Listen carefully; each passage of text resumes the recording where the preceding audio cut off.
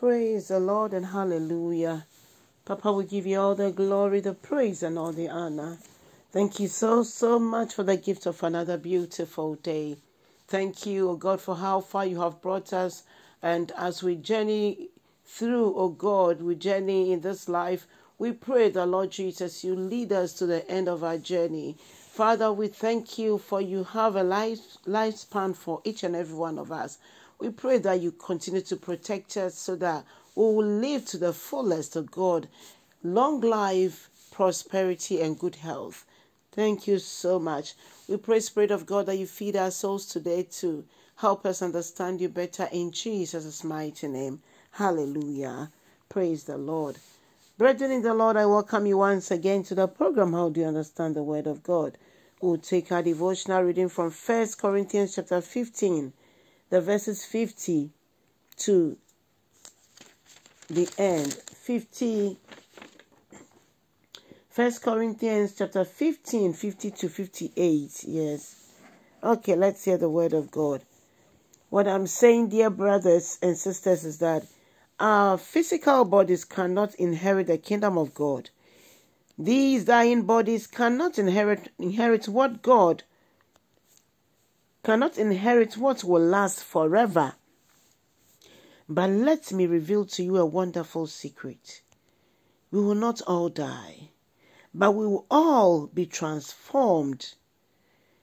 It will happen in a moment, in the blink of an eye, when the last trumpet is blown. For when the trumpet sounds, those who have died will be raised to live forever, and we who are living will also be transformed. For our bodies must be transformed into bodies that will never die. Our mortal bodies must be transformed into immortal bodies. Then when our dying bodies have been transformed into bodies that will never die, this scripture will be fulfilled.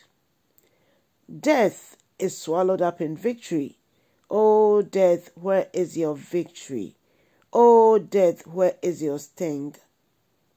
For sin is a sting that results in death, and the law gives sin its power. But thank God, he gives us victory over sin and death through our Lord Jesus Christ. So, my dear brothers and sisters, be strong and immovable. Always work enthusiastically for the Lord, for you know that nothing you do for the Lord is ever useless. I want to repeat the last verse, which is verse 58. So, my dear brothers and sisters, be strong and immovable. Always work enthusiastically for the Lord, for you know that nothing you do for the Lord is ever useless. Brethren in the Lord, today Paul's word is drawing our attention to it that this body will die. When we look at this body, we see change and decay. We see many things changing in our lives. We see them. When you see your pictures of old and you compare it to today, you definitely see a drastic change. So this body will gradually die and decay. But the soul that lives in us should have a better place, because the soul will never die. When God takes his spirit away from us, it is left with the soul, because the body is clay and it will return to clay. So where are you spending eternity? Where is your soul going to? On which road are you now? Where do you think you are going? And remember that whatever we do for the Lord, we should do it enthusiastically. From deep within our hearts, let us serve the Lord with all our might.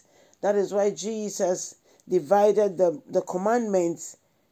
He summarized it and put it in two sections.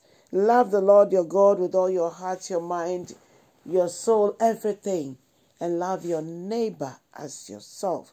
So whatever we do, we should come out of our hearts and do it enthusiastically, as if we are doing it for the Lord, as if we know that we will have rewards, and then we will also give accounts of whatever we did here on this earth. Brethren in the Lord, we all need to be evangelists for the Lord, because as for the word, it is for every Christian to share. Share this word and give hope to someone who has lost hope. Tell the person that the soul will continue to live. Where will you spend eternity?